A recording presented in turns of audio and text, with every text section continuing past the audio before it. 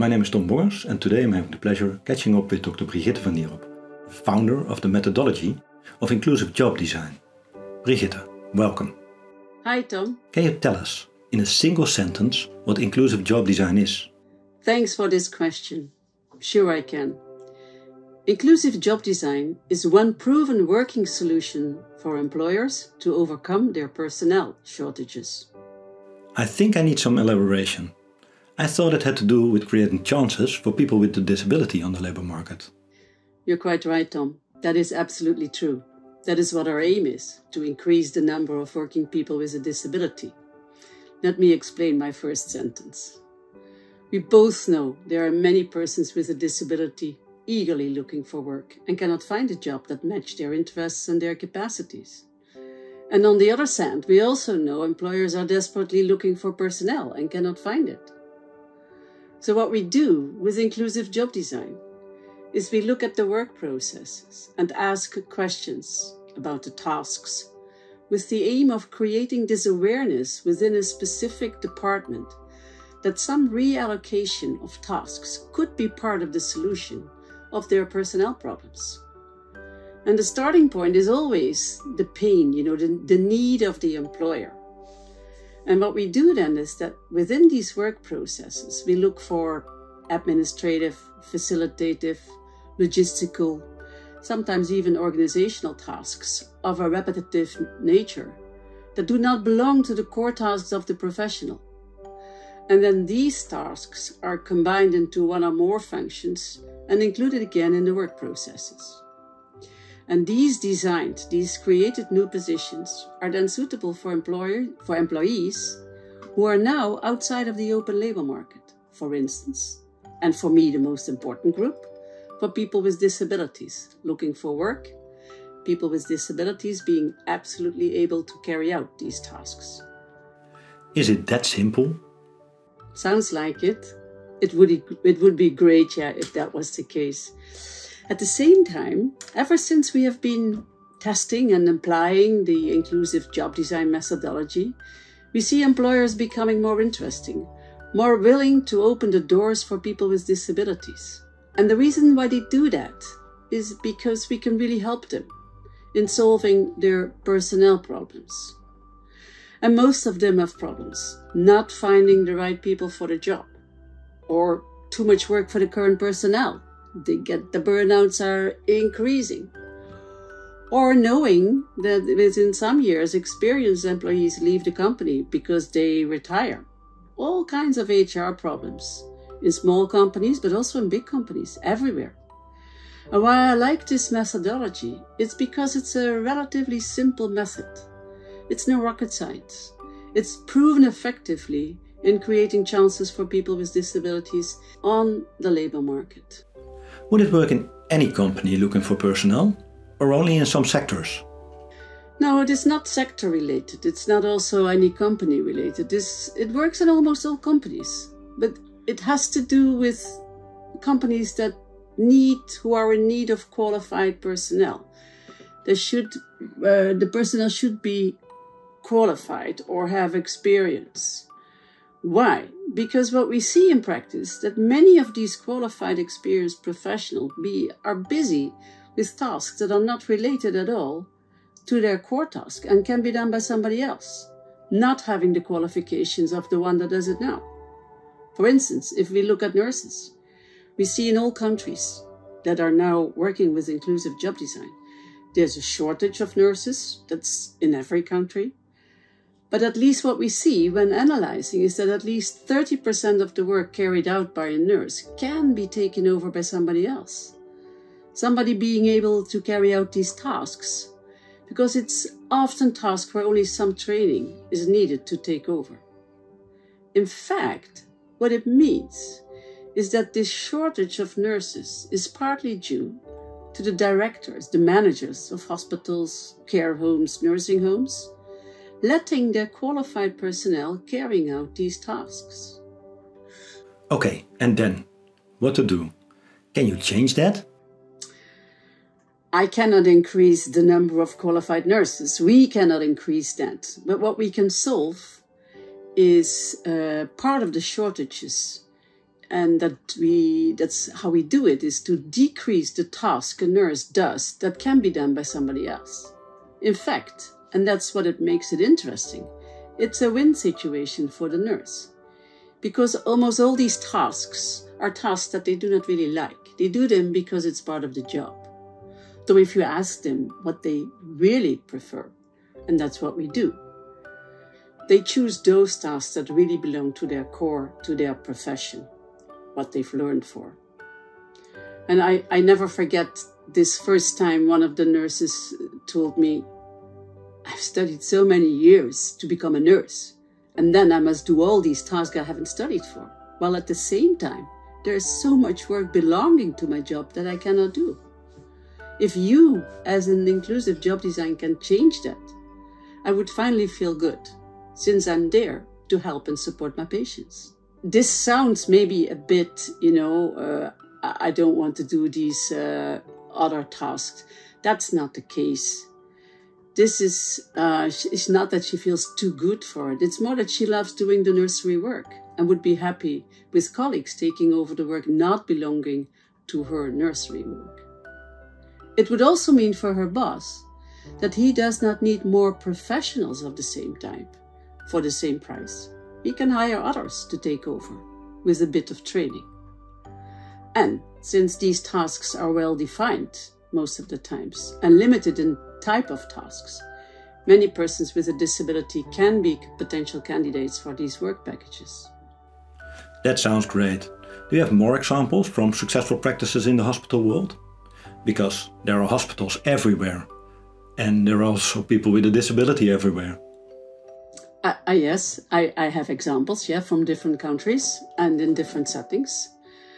And what I find most interesting is that every time the jobs were designed, when all was ready, it seemed to be so logical to the ones that were involved, often the supervisor and the one making the decisions about the budget and the money, because that's the one you talk to, which is the one that decides whether or not there will be a job. One of the most common sentences afterwards, after designing the inclusive job, is, "Why haven't we thought of this before?" This is why it's not rocket science. It's just opening eyes for possibilities already there, and just facilitating the awareness and the change process of those involved. In hospitals, jobs were designed in the radiation department, the nursing departments, laboratories, even in the operating room. I can explain that last one if you want to. Yes, please do. I like the example. There was this inclusive job designer having contacts with the hospital and designing jobs in the laboratories. And then this news, because it was interesting, was spread around via the internal newsletters of the hospital. And the surgeons picked it up and then requested a meeting with this inclusive job designer, because they have a huge lack of professionals, professional operating nurses. And they were wondering if this methodology could also work for them, that maybe it could lead to some relief for their operating nurses, because they were working overtime, making extra shifts, just to ensure that patients could have their operations in time. Now, this inclusive job designer cannot promise anything, because she first needs to find out the possibilities. But what she could promise is that she could follow the steps needed to find out these possibilities, and then discuss with them the results. And the first step is always talk to the ones who do the job now. And she also asked, which was very important too, she also asked the decision maker, the surgeons in this case, whether they would be open to hire somebody with a disability, if there would be an added value for them when rearranging this work. They were open for that. They had a budget for extra nurses, though they could not spend it, so money was no problem. They were looking forward to what came out of it, what would come out of it. So this inclusive job designer then talked to the operating nurses and also observed them, as that is also part of the steps to be taken when you apply the methodology. And the nurses came up quickly with tasks they have to do that can be done by somebody else, tasks they do not really like. One big task was to sterilize all materials, all materials used in operations. Meaning, of course, not everything, because part of it will be thrown away, but those materials that could be used for the next operation. And then another big task was to prepare the tools table, for the operating surgeons, because that they pick the right thing when they operate. And both tasks took a lot of time. They take a lot of time. And they could easily fill that time. The nurses could easily fill that time with doing other work, also needed when supporting the operating surgeons. And while she was observing, she was counting the tasks and the hours. And it was more than a full daytime program for somebody who didn't need to be qualified, because sterilizing was a job quickly learned. And for the other job, they had schedules that how it should look like. And these schedules just need to be followed. So the inclusive job designer was really enthusiastic and already talking to possible candidates, which was quite tricky, but anyway. But then, on the other hand, the nurses, though in the beginning very enthusiastic, were sort of pulling back, because they were open for the sterilizing, but then for the tools table, they were hesitating, because they were afraid, well, if they do it wrong, what shall we do? And so they were hesitating to give this task to somebody else. And they were open about this hesitation. So we had this meeting with them and the supervisor, and then the supervisor came up with a solution, saying, why not let the new employees prepare everything? And then you, as an operating professional, do the last check. And that costs, what we found out, way less time than doing all the tool table preparation. So it was a simple solution for all parties. And so it happened, and the job was designed. What made these employers open to act? I would say the employer's approach, really listening to their needs and only looking for tasks that you are sure of people with a disability in the neighborhood of that, for instance, that hospital can carry out. Otherwise, you promise and do not deliver. And yeah, it's talking business from the first moment. You talk about a business case for the organization and added value. And this is something that you have to get used to. It doesn't mean you have to talk business and money all the time, but it means you talk in any case from the viewpoint of the employer, the win for the employer. Of course, as we all know, Tom, you also, you have clients, the potential candidates with a disability. But you only design jobs for them that match their abilities. So the win for the candidate is clear. The win for the employer should be made very clear. And that's what you do together, step by step, by using the methodology of inclusive job design. But why do you expect people with a disability being the right people for the job? Because that is why we do it. We open doors at employers for those who are vulnerable, have difficulties finding a job, those people that have absolutely capacities, but because of their vulnerabilities, often do not match the criteria and the vacancies of these employers. And what we do is we match their capacities with tasks of current personnel who can then focus on their core tasks, which is also good for the employer. That sounds like a win-win. In fact, it's a win-win-win. Let me start with the win for the job seeker with a disability, finding a sustainable job, matching his or her capacities. And then there is the win for the employer, solving mostly a part of their personnel problems. And then there's the win for society, because the job seeker is working and becoming part of the open labor market, meaning less social costs, like disability pensions, like guidance, etc., etc. Okay, I hear your examples, but they're all from the public employment world. Do you have any examples from the private employment world? Are they open to this? Let me give the example of this garage in the eastern part of the Netherlands. I use a garage because there are garages everywhere. The owner of this garage had a vacancy for a mechanic already for months. Nobody applied. He had a real problem. Then this job coach, following the training of inclusive job design, visited him and told him about the method and whether the owner would be interested to be his practical assignment. If it doesn't help, it doesn't hurt, was the reaction of the owner.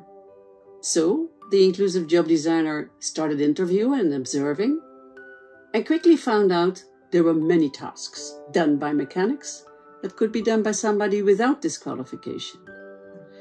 And he brought into view these tasks, the time, and then all of them, the mechanics and the owner, were surprised by the time spent on such supportive tasks. Together they decided which task they could take out, with some of the tasks they would like to continue doing themselves, and I understand that. But some they were open to hand over to somebody new. And in fact, they picked out only 3 tasks. And already these 3 tasks formed a full-time job of 8 hours a day, 5 days a week. And the owner made this calculation, which is open, with money, and this positive business case was obvious, as it was for the new employee with a disability, doing a job in the open labor market, in a real garage, and belonging to a team for the first time in his life. Great examples, and also examples that may be applicable in other countries too. Well, the garage example is already applied in other countries, as far as I know, in Belgium and in Switzerland, and maybe elsewhere too. I think maybe in Norway too. I need to catch up with the examples in other countries. Still, many employers hesitate to hire somebody with a disability. I've got a feeling that I'd rather go to another country than to hire somebody with a disability. I know employers do that. It's interesting to see them going far away to look for personnel and having no eye for those in their own neighborhood, eager to work, able to work. I also know employers, entrepreneurs of, for instance, small or medium-sized enterprises are okay. They are just good. Why would they change their strategies? The thing is, employers need to look thoroughly to their professionals and see how much they do that is really related to their job and what tasks are not really related to their profession. But first, explain them how it works by asking them some questions to increase their interest in what it could mean for them when they apply this methodology and what it could mean to decrease their pain, his or her pain. And the example of the garage is one good example for this. And also, many times there is a positive business case for the employer. I'm always surprised if you look at what if doing nothing or what if we rearrange tasks. It's incredible how much gain there is for an employer. I remember one of the inclusive job designers telling me about this independent demolisher. I found it a very interesting case. It's a one-man company, and this man demolishes buildings with his crane and his wrecking ball. And he was at this business meeting organized by a service provider, and he heard about inclusive job design. And he then realized he always had to go down from his crane to pick out the copper pipes, who are still in most of the older buildings. And these pipes are worth a lot of money. But every time he needed to go down to select these pipes, he couldn't continue demolishing. So while he was listening to this presenter informing him about the methodology of inclusive job design, he made a quick calculation on the backside of his invitation and found out it would be profitable for him to hire one extra person to select the copper. This person needed to be strong and working safe. That's really very important in this case. But the service provider who was organizing this business meeting had several candidates already for the job. And 4 weeks later, the job was there and still is, since copper is even more expensive now. Are there also employers who are not open for it? And do you have any idea why? It's not they don't want to. Most of the time they have no time to look back, to lean back and look, how is my organization organized? Who is doing what? And can we do it different? Because of the huge work pressure they feel. There's no time to do so. Every time they say, yeah, we have a reorganization, I think, well, that's the best time to lean backwards and look at the possibilities. It also has to do with the rules and regulations in different countries. For instance, if you look in the public sector, in most countries, it's not allowed for non-professionals to have direct contact with patients in hospitals, for instance. And there's also countries where you need to be qualified for everything, even for doing the dishes. And then there are, of course, employers, director managers of hospitals who've never encountered anybody with a disability and having no idea how they look like and what they can do. And this lack of knowledge makes them also hesitant in being open to do things different and open their doors for new employees with a disability. That sounds like something not easy to solve. It sounds like it, and it's something that can play a role, especially in public organization. Fortunately, that's only part of society. Most private companies decide for themselves on what is needed for a job. At the same time, while speaking, we see some first step in some countries to change their strategies, their stringent rules related to requirements for a specific job. For instance, there's a huge shortage in the childcare sector, at least in the Netherlands and in Belgium, and maybe also in other countries. And now this morning I was reading in a newspaper, the unions rise up against the government because of the qualifications needed to work in this sector. Of course, qualified persons are needed. It's about caring of children, which is a delicate thing, of course.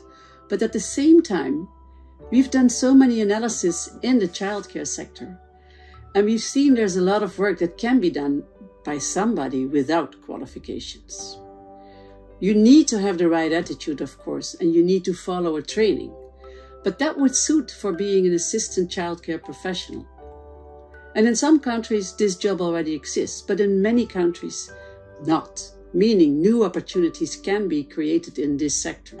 And the same counts for support in nursing homes, schools, etc., etc. So, at this moment, many governments feel the urge of doing something to overcome the labor market shortages. And this is one method they can use. Still a way to go. And as I listen to you, it sounds much like a public thing. Not so much for private companies. Indeed. And there are thousands of private companies in each country, and many of them feel a pain, now or in the near future. Then for them, this can be a solution. And we've seen it has been a solution for many already. What you haven't told yet, Brigitte, is the way it works. Thanks for asking, because this is the essential part of the whole methodology. Where do I need to start when I want to apply the method? At first, you might think it's just looking at work processes and selecting tasks and then combine them to a new job. Technically, that is what you do, yeah, that's true. Though much more important is the path you follow. You are entering a company, an organization that is used to work in a specific way. And what you ask them to do is to change their habits. And that's a change process. And you have to create the circumstances to let all involved become open for this change process. And that's the task of the inclusive job designer. Because the people in a company, in a specific part of the company that you might analyze, are used to do their work. And then somebody from outside, comes in and wants them to change their daily work. That only works if you include them in everything you do. And then, still, it only works when they see the added value of the change. Only then they are open for it. So applying this methodology successfully means a step-by-step approach, one step after each other, and no skipping of steps, just to ensure this psychosocial change process to take place. We use a model for it, to show these steps and to explain to employers and to inclusive job designers what to do, when and why. Shall I explain it a bit? Yes, please. So the first step is to explore the labor market to select the right employers. Many of them are right, but you really need to select. Those employers that work with qualified personnel, there you have the biggest chance. Just as an example, you better go to a lawyer office instead of going to a garden center. Because the people in the lawyer office are all qualified. And then you have your chance of finding tasks not belonging to the profession of the employee is much bigger in the example of the lawyer compared to the garden center. You can do other things in the garden center, but just if you want to implement or apply the methodology of inclusive job design, you have to go to those that are in pain and need qualified personnel. Then you're very welcome. Then once you have selected those companies, you have to realize the commitment of the decision maker to be open to apply the methodology. So that's what you do in the first phase, have a meeting with them. And you can meet anybody in an organization, in a company. But the ones that is deciding is the one that you should have the commitment of, because that's the one who decides to have to design the job or to pay for it, which is quite important. So this is why you need to have the commitment of the decision maker to be open to apply the methodology in relation to solving a part of their pain, of their needs. Because only if there's something you can solve for them, your chance is big. If there's nothing to solve, then say goodbye, thanks for the coffee, and go to another one. Once you have this commitment, you have to prepare to carry out the analysis. And it could be that you need to explain more, an extra meeting with a supervisor or anybody else involved and interested, and also important to include. And once you've done that, you can start interviewing and observing and come up with some intermediate results as a sort of a basis for the supervisor and the decision maker to decide on possible rearrangements and get a first view of possible added value for them. Once you've done that and they see a possible added value, then you continue. And then you sort of write a final report with the findings, the conclusions, and the business case. And once the decision maker agrees, then it's like usual. You start with recruitment, but that's what you always do then. So that's the last step. What makes this method new compared to what is already done? First, let me say that all methods used at the moment are good, because if they're there to increase the chances on the labor market for people with disabilities, then it's perfect. What makes this method different is that you actually calculate the business case for the employer. You bring it into view. And we are talking money, if possible. In any case, we are talking in measurable added value for the employer. For the employee who does the work now, for his or her supervisor, the manager, the owner of the company. And it's quite easy. What you do is you have a standard question. You always ask, what if somebody else takes over these tasks? What can you do? And what does that mean for you, for your work? And what does that mean for the department? And what does it mean for the company? We continue asking until we hear something that is measurable or could be money. And then we stop. And in the end, it's always about an added value for the company, the organization. Let me give you the example of the restaurant. The waiters had a lot of tasks that could be done by somebody else. And then if that would be the case, then they could concentrate on the guests of the restaurant. And the owners were open to hire somebody with a disability. And these guys are fast. And they quickly calculated the impact of this when their waiters could have more attention for the guests. Because in the current situation, they had a shortage of waiters, meaning guests didn't get the attention they needed, like having their drinks on time, having good explanation about the food, etc., etc., a warm welcome. Well, for them, it was obvious there would be a positive business case when investing in one person doing these supportive tasks, like putting in the goods into the racks, etc. So they shared their thoughts with the inclusive job designer and agreed on hiring a person with a disability doing these supportive tasks during daytime. They didn't share their figures. They said the gain is clear, we do it. Well, that's okay too, because we could then use their words. It has an absolute added value for us. But in most cases, I must say, in private companies, it's quite easy to calculate the costs and the benefits. By the way, the only part for the inclusive job designer is to facilitate the employer in finding out the added value when rearranging tasks. It's not that they have to be economists or calculator. It's just what you do is you facilitate the thinking process in what would be the added value, what is the impact, what can you do, extra, etc. And that's one of the most essential parts of the methodology of inclusive job design, which is different compared to other methods. So, as I understand you correctly, this calculation of business cases as much as possible in money is something really new. Yes. Yes, in the past years, what we see is that in all countries, we see job coaches and all those involved in the placement of people with disabilities on the open labor market. They are more and more employer-oriented. They listen to the needs and they are more and more focusing on what the employer really needs. But this calculation of the business case, bring really into view the added value, is something that can make their case even stronger, more robust, and in that way increase the chances for their clients. And that's why we do it. Then Brigitte, as a critical friend, I'm also interested in success rate. Do you have any proof this method works? Some proof is already there. But at the same time, please take into consideration this method is still quite new.